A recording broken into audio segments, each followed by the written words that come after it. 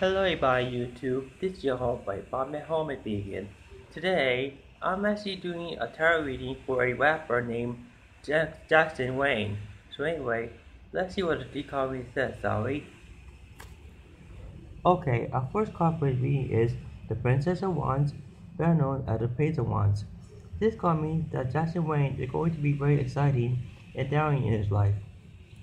Our second card for the reading is the Queen of Wands. This card means that Jackson Wang is going to be very magnetic and energetic in his life. And our third last card for the reading is the Three of Pentacles. This card means that Jackson Wang is going to work very hard in his life. So anyway, those are three cards for the reading. Our three cards again is the Princess of Wands, the Queen of Wands, and last but not least the Three of Pentacles. So anyway, I hope you enjoyed this reading. So anyway, this is your home by Bob Homer sign out. Peace.